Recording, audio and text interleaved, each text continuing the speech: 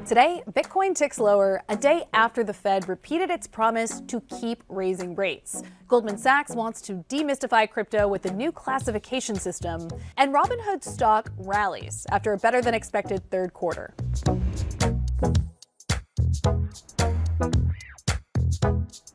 Welcome to CNBC's Crypto World. I'm Mackenzie Sigalos.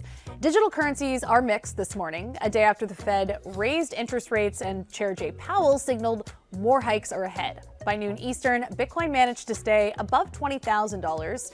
Ether traded at around $1,500, and Polygon's Matic token jumped to 95 cents. Okay, let's get you caught up on the top stories. First, Goldman Sachs wants to standardize crypto for the financial services industry. The investment bank is getting ready to unveil a new classification system for digital assets as part of a new partnership with MSCI and Coinmetrics. Now, the system will divvy up digital assets into classes, sectors, and subsectors. Anne-Marie Darling, who's the head of client strategy for Goldman's marquee platform, said, quote, "We're trying to create a framework for the digital asset ecosystem that our clients can understand because they increasingly need to think about performance tracking and risk management in digital assets." If you want to read that full report, you can head over to CNBC.com. Now, at the same time, another Wall Street giant is bringing crypto to the masses. Fidelity just opened its waitlist for commission-free crypto trading. The service, called Fidelity Crypto, is tailored to retail customers and lets them trade both Bitcoin and Ether. The service can also be used for custody. Users will be required to keep at least a $1 minimum balance, and while there are no commissions, Fidelity will impose a 1% spread on every trade. The service is, of course, meant to take on the likes of Robinhood. And speaking of Robinhood, that company's stock is rallying this morning thanks to better than expected earnings. The retail trading giant reported a smaller than expected loss in the third quarter at $175 million. Now, compare that to a year ago when the company lost more than $1.3 billion in a single quarter. It's not all good news, though. Robinhood's number of active users is still declining as the crypto bear market drags on. Now, Robinhood isn't the only crypto company reporting earnings this week. Coinbase's earnings come out this afternoon, and we will have much more on that tomorrow. Okay, let's talk about our main story. With the Fed confirming more rate hikes ahead and global economic pressures still weighing on the industry, what's next for crypto prices and businesses? I spoke to White of Tacen to find out. So we got yet another rate hike from the Fed yesterday. Of course, this one was expected, but a lot of investors were planning for some sort of pivot on monetary policy, which we didn't really get. Now, prices are falling today because of it. So my question to you is, how are investors in crypto resetting their expectations today? I think that the hike in rates really affects the macros. It brings a lot of people from kind of this bubble of tech equities and crypto and pushes them more towards fixed income because they can get better yields. But I do think that we will see a decoupling between tech equities and crypto in the months to come. I think that we won't see as much of an impact in crypto as we do in tech. And that's mostly because we're starting to see a lot more financial products being built on the blockchain.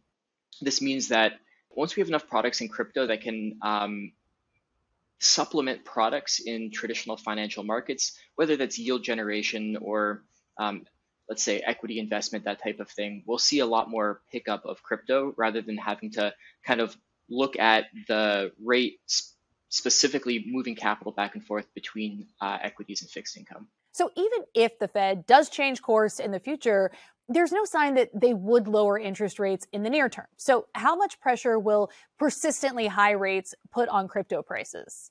I think that we've already seen very high yield rates within crypto, and that was predicated on a very strong crypto market. I do believe that there are utilities within the market that we can still see high interest rates within crypto. So I think a persistently high Fed rate won't have as large of an effect within crypto as it does on traditional tech equities. And what about from the business perspective? We have all these economic pressures hitting crypto right now. How do businesses navigate this environment? And will we see any kind of slowdown in projects if the macro environment remains unfavorable? I think what we've seen is since the slowdown at the beginning of the year, there's still a lot of venture capital out there undeployed. So projects like mine, we are still able to raise capital from funds that have money sitting idle. And a down market is the best time to build technology.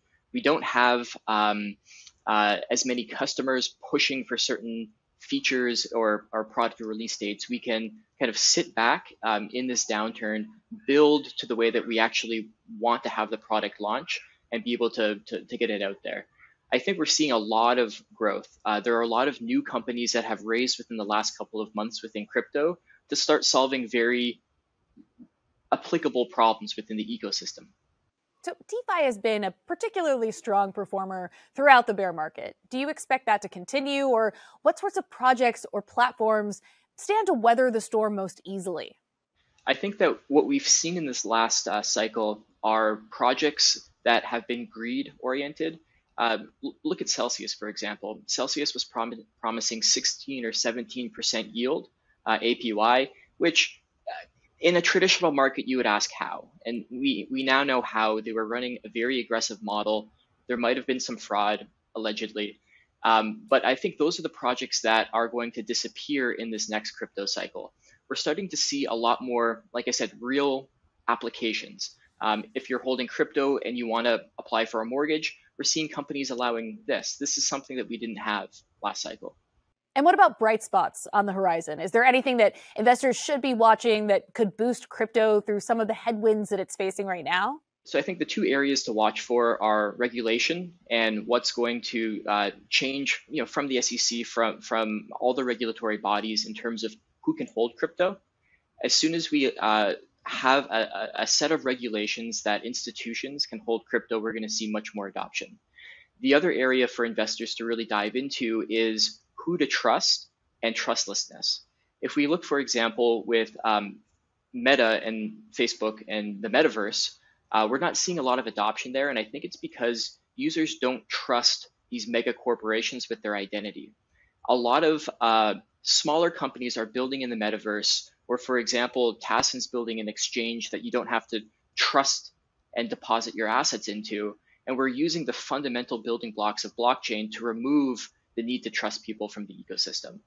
I would put a lot of research into the companies that are doing this and add those to your portfolio. So yes, the Fed is moving crypto prices, but we've also seen a lot of publicly traded companies that are in the crypto space in some capacity, whether it's Coinbase today, Robinhood yesterday, Meta also reported, obviously, have made a lot of moves into the metaverse. So set the scene there for me. Sure. I mean, we've seen the downturn of crypto over the last couple of months because reporting is instantaneous. With a lot of these companies, they don't have the same reporting structure as you need to as a public company. So what we're seeing is the aftershock of what may have happened 2-3 months ago within Meta, for example, is just hitting the street this week. Overall, I think Meta missed the mark for a couple of reasons. One, they're trying to build a product in the metaverse for a group of people, crypto people, who inherently don't trust their identity with large corporations. So this is kind of like when JP Morgan released their own cryptocurrency. Banks are regulated. You should trust banks with your money, but coming into this new space, they weren't able to build something as creatively or dynamically as a smaller company coming into the space could. So what we're seeing is a lack of adoption within the metaverse, partly because people aren't trusting their identity, their data, their assets with a company like Meta or Facebook. One thing that we're seeing are the 5 largest tech companies have had price earnings ratios much higher than any other SaaS company in the space. With an increase of rates, of course, much more capital is going to go towards fixed incomes, and those multiples are going to come down. I would even question why they're so high. The Googles, the Facebooks, the Apples, they're almost at saturation with the consumers who are adopting their products.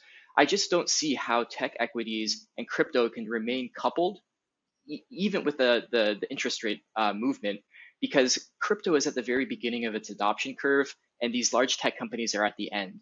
So there will be a separation, and we'll start to see the price of Bitcoin and Ethereum and all the other blue chip cryptos start to creep up because they are starting to see more adoption. I think the quote I heard is analysts are saying it's being adopted twice as quick as the internet was in the 90s. So we really are just at the beginning right now of the potential earnings within the crypto ecosystem. And I can tell you from being on the inside that we have not stopped building. The prices have gone down. That hasn't deterred us from building what we see as the next generation of useful products in the crypto space. Okay, that's all for Crypto World today, but we will be back again tomorrow, and we'll see you then.